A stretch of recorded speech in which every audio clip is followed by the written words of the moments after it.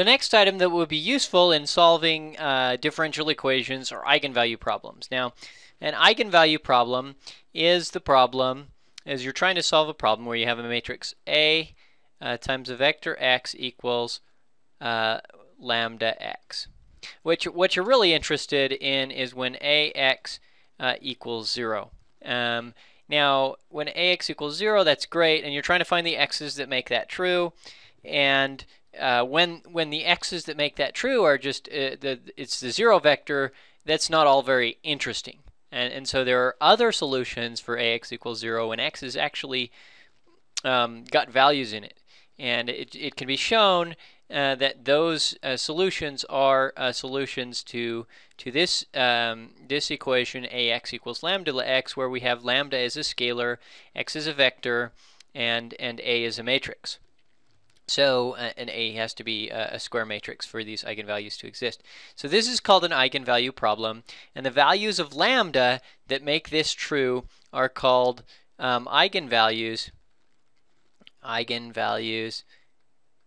the values of A, or excuse me, the values of A are set. The values of x that make this true that correspond to the values of lambda. So for each lambda that makes this true, there will be an x that corresponds to that lambda.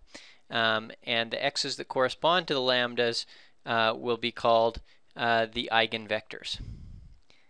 And that's all great, but you might ask, okay, what in the world does this have to do with the ordinary differential equations that we're trying to solve? And if you're asking yourself that question, that is a perfectly good question. What in the world? It looks like we're going back to linear algebra now. What does this have to do with differential equations? Well, it actually has a lot to do with differential equations if we just see how. It's not general, but it is a specific type of differential equation. So I've come back over here, just slid back over here to the finite difference method. When we were talking about the finite difference method, I said, remember I said, what if dy dx is equal, it could be decomposed into this f of x plus f of y component, and then we could decompose it, and then we could solve this system. Great.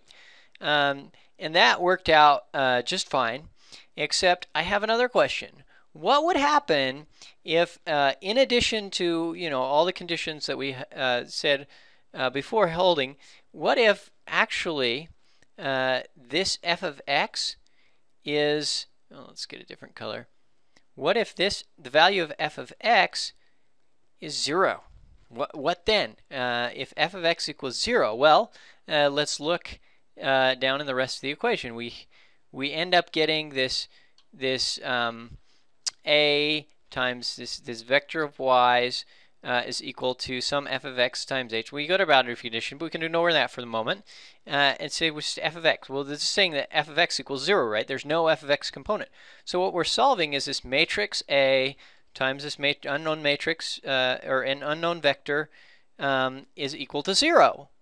Well, that ends up being exactly an eigenvalue problem, because as I stated originally, an eigenvalue problem is where we're trying to solve for the values when ax equals 0. Specifically, we want to know the vectors that make ax equals 0, but in particular, we can find the eigenvalues, the eigenvectors, solve this equation ax equals lambda x, right? So this is an eigenvalue problem, and that is how it is related to the differential equation. That's one way it's related to differential equations.